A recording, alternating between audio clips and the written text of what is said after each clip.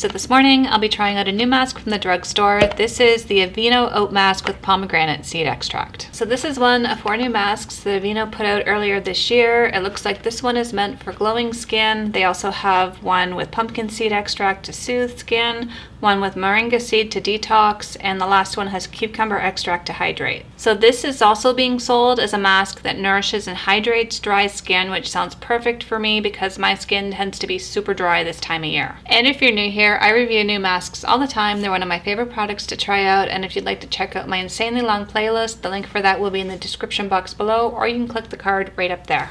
Also, if you're enjoying this video of watching it, please give it a thumbs up. It does help me out with the YouTube algorithm. If you want to know more about this mask, don't go anywhere, just keep watching.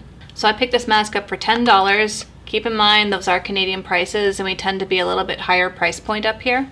And on Aveeno's website, it says, get a brightness boost with this invigorating face mask. Let your skin's natural glow shine through with the help of this prebiotic oat face mask. Formulated with the power of pomegranate seed extract and kiwi water, this hydrating face mask will turn your skin's brightness up a notch. With a rich, velvety, smooth texture and nourishing ingredients, there's a lot to love about this mask. It also says that this mask won't clog pores, is allergy tested, paraben free, and brightens and hydrates for healthy looking skin. There are also 252 reviews on their website with an average of 4.5 stars out of 5, but I tend to be a little bit cautious when it comes to reviews on brands' websites because we all know there's a ton of fake reviews out there. So the base of this is kaolin clay, and that can sometimes be a little bit drying if there's not enough humectants, which has me a tiny bit concerned since this is being sold as a mask for dry skin. There's also glycerin in this, which is good for skin replenishing. There is oatmeal in this, which is good for skin soothing. There's also niacinamide in this, which is a form of vitamin B3, and that is good for helping manage acne, rosacea, pigment issues, and wrinkles. Next we have squalene, which is a really rich moisturizer. There is fragrance in this. It's not super high up in the ingredients list, but it is there, just in case that's something you're looking to avoid. Apply to clean, damp skin, avoid the eye area, leave on for 5 to 10 minutes, then rinse. May not fully dry. Can be used 2 to 3 times a week. It's pretty fragrant. It smells a little like fruity laundry detergent. It's not super overpowering, but I think what I might do is just avoid the area under my nose. Also, the consistency of this is pretty thick. Doesn't look like it's going anywhere. I swear I have the maturity of a 3-year-old. I'm getting this in my hair and everything. As I'm stirring this up, it almost looks like strawberry Greek yogurt. That's exactly what it smells like, actually. It looks and smells like strawberry Greek yogurt.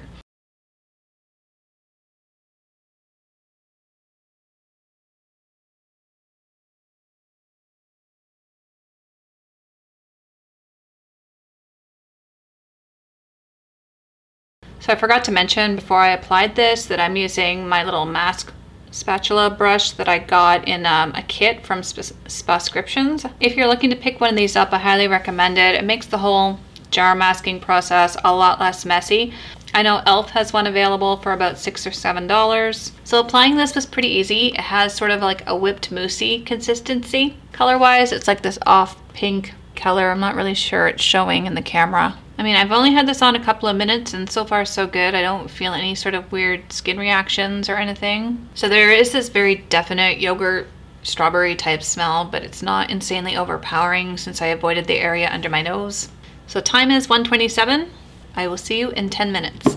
So far I really like this one. It doesn't dry down, which kind of caught me off guard because this is a clay base. And even though it says mask may not fully dry, I just expected with a kaolin clay base that this would tighten, and that didn't happen. I was concerned about the scent, but that turned out not to be too overpowering. So I'm just gonna go quickly rinse this off and then I'll be back in a bit. So I didn't have to scrub super hard to get this off. Like I said earlier, it didn't dry down 100%, so it came off my skin pretty easily. So rinsing this off, I didn't really feel the bits of oatmeal in this. That being said, my skin does feel smooth and exfoliated. I think I'm probably gonna need to follow up with a moisturizer though, even though I didn't find this mask to be drying. It's just this time of year.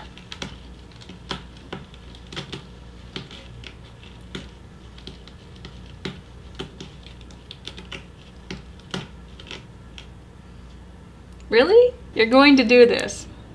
It's just because of the time of year. My skin tends to be more on the drier side. So far I'm enjoying this one. My skin feels nice. It didn't leave any residue behind.